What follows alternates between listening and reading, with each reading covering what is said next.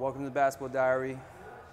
Another interview at Under Armour Association. I'm with DC Blue Devils, Markelle Fultz. How you What's doing? up, man? I'm good. Got an interesting story, and just want to kind of share that with the world. People recommended me to interview you, and so that's a good note. Yeah. You know, because otherwise you'd be like, don't talk to him because he's kind of boring or whatever. But you played JV last year, Yes, sir. right? Yeah. And then this year you play varsity, and Yeah. what transpired you from JV to varsity like that? I mean, at DeMatha, and what did you learn, and how did you become this good if you were on varsity? Like, you know what I'm trying to say? Yeah. So Really, I think my work ethic really. I'm just a hard worker, and I tried out for varsity my sophomore year, but coach told me that it would be better for me to play JV, so I took that as a learning lesson, and I went on JV and just dominated the game and became a better leader. Yeah. And more versatile, really. yeah. Just playing all positions, and I did little things outside of practice, like working my training, and I just kept working each and every day to get better, so I can be ready to try out next year and prove Coach wrong. So if you played varsity last year, not this past season, Yeah. but instead of that JV season, what did you think would have happened? Or is it like maybe on the bench more? Or Yeah, I mean, maybe I might not play as much and I won't be able to work on my game as much because I'm sitting on the bench watching, or yeah. I might be in one position, I wouldn't know how to play the 3 and the 4 and be more versatile, so I think it helped. Okay, so now you've been playing at UAA. You got a great amount of stats over the past this weekend. You came out 2-2, but overall throughout the whole circus season, been doing some damage. Yeah. I thought you're like a poor, homeless D'Angelo Russell, somewhere hanging around the curb, you know, Yeah. like just a little few inches shorter. What's up with your game? What kind of game do you have? I'm a very long and lanky athletic guard, Yeah. but I also can play the 2 and the 3, and I'm versatile, so I can break my man off the dribble, go dunk on you, or shoot the J. So I can play inside out. It doesn't really matter. So You got a lot of a whole lot of lists of recruiting. How many schools are there? 33 offers right now. Don't even name them. Yeah, I can't. Don't. It's too hard. Don't even name them.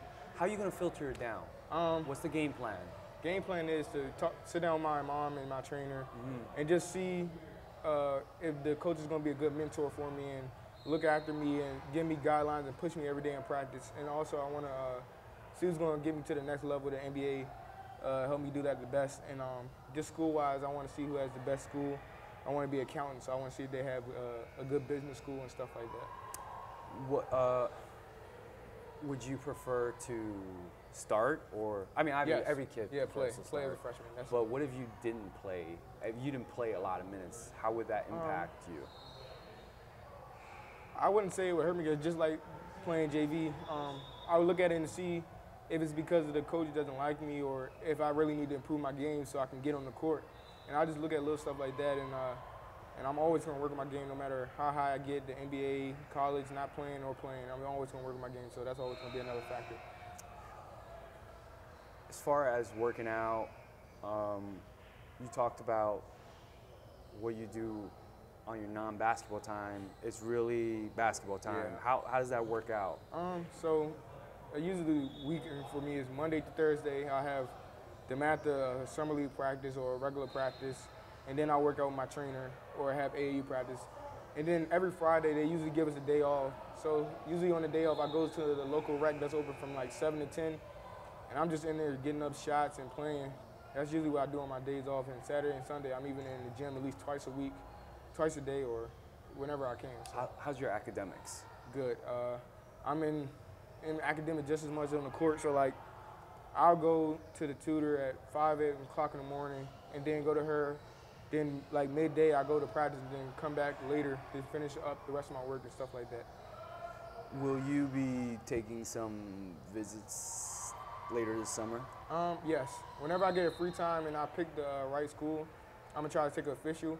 But I hope to take some unofficial too. But I already know I have one official to Arizona June 6th through 8th, I think. So. Okay. That's okay. That's Yeah. pretty cool. Yeah. Bear down? Yeah. Did you see Rondé?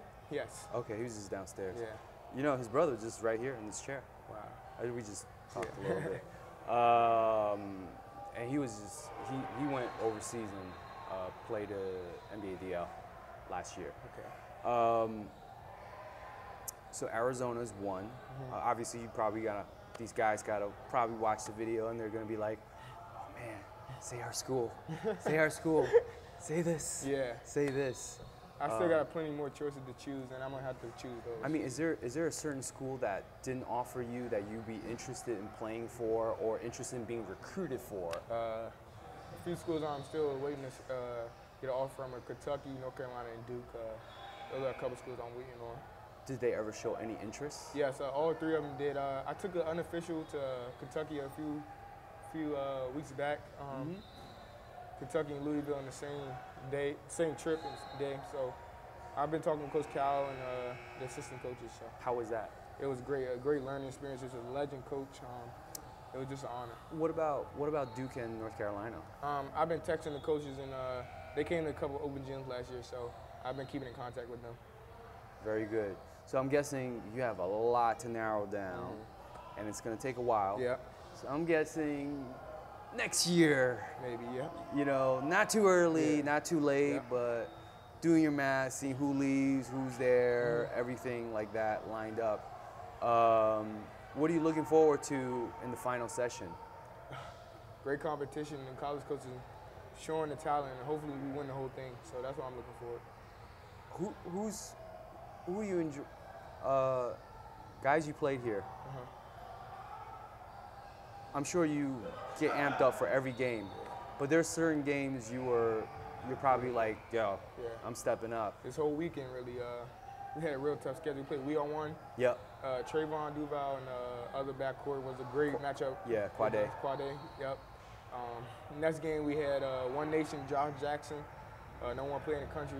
I was ready for that one, to get pumped up for that. And then later that day we had Team Felton with Jalik and all of them, a great talent. And the last game we had Terrence Ferguson, and that was a great battle, so it was all good. Which game has been the hardest so far throughout the season? This whole weekend was hard, really. Was the hardest one for you versus the other two sessions? Yeah. Wow. Wow. So you guys got a pretty good record right now, right? Trying to get into the playoffs and everything. Is there anything else you want to say? No, not really. Not really? Ready to go home. You ready to go get some sleep? Ice bath, you know. Get some food? Yeah, of course. Got to eat. Happy Memorial Day. Same to you, man. If people want to follow you, where do they hit you up? Twitter, you can follow me at Markelle Fultz, MarkelleFultz, and that's the same for Instagram. MarkelleFultz. There you go. We out. Gotcha.